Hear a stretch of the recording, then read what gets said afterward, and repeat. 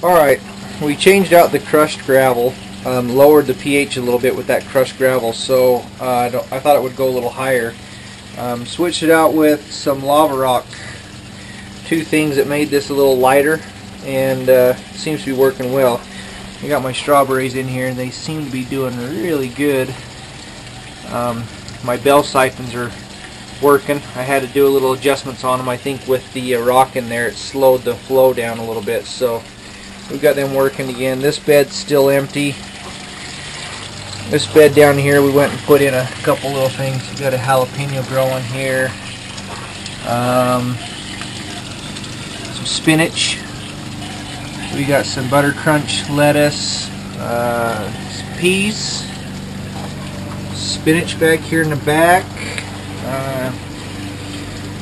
super sweet 100 tomato, and these ones, I can't remember what these ones were. Anyway, oh, here we go. Yeah, sun sugars. So anyway, that's that. Oh, here we go. Artichoke. We put it down here in the dirt. I think they fruit every other year, so we're gonna see what that does. I didn't know we could grow them here. And finally got my wall in. Got this all enclosed with a door, and this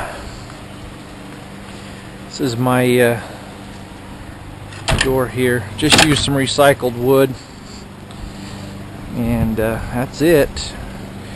Here's Buddy. Hey boy. And this one's working here. We put some fish in. I put them in the top part underneath here. I'll see if we can find them in there. There they go. And just to see how that's going to work out. Down here in the bottom, we're just letting this thing run like it is. And I'll put the waterproof case on and go show you the fish in the other one.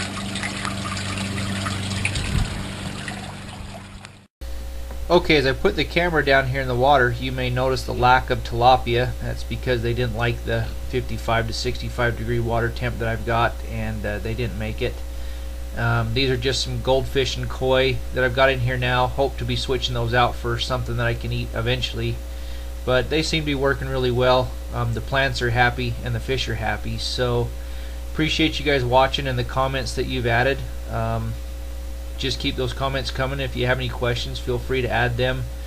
And I appreciate you guys watching. And I'm going to have some more to come when these plants start doing a little bit better. Anyway, thanks for watching.